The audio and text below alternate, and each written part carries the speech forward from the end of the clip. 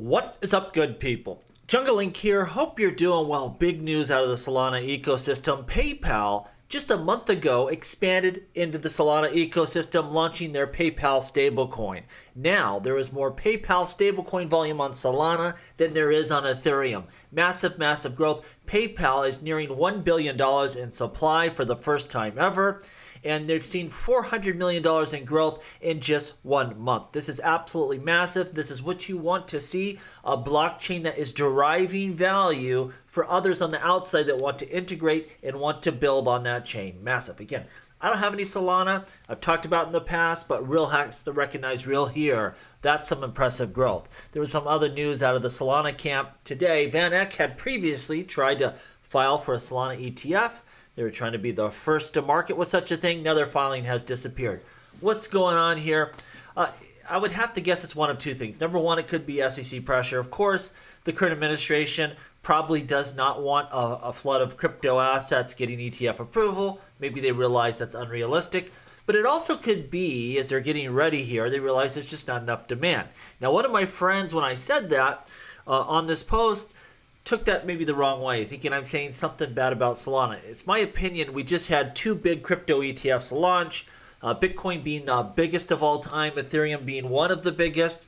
I think you have to let that settle a little bit. I think we will see expansion into the broader crypto market in 2025, but I don't think now is the time to keep steamrolling with more crypto ETFs. It's getting ready for next year. You know, people will get their positions in those two assets. They will want to expand. And when the time is right, you will see your BlackRocks, your Fidelities, and other people, including Van Eck, come out with other crypto assets. I think we're going to have to wait till next year for a host of different reasons. One of them is I just don't think the demand would be there just yet. But it's coming soon here. So it's nothing against Solana when I said that. Now, he retorted on this post, you know, very strongly. Solana is going to be the first next year.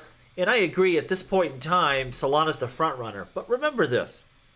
If we look back, you know, not that long ago, this is January 1st, 2023. We look at the market cap of cryptocurrencies, you know, Solana's number 17 there, just behind Uniswap, Shiba Inu, and Polkadot. And the values of these coins, I think Solana's about $9 there. Things move quickly in this space. You have to recognize, because of things like this, you know, this massive growth for PayPal and lots of stuff going on with DeFi and gaming, and there's just a lot of activity and growth within the Solana ecosystem. Yeah, they're going to be the front runner at this point in time. But where we find ourselves in 2025, it's impossible to say for sure, but this we know. There's going to be an expansion. Solana's going to make the cut for sure.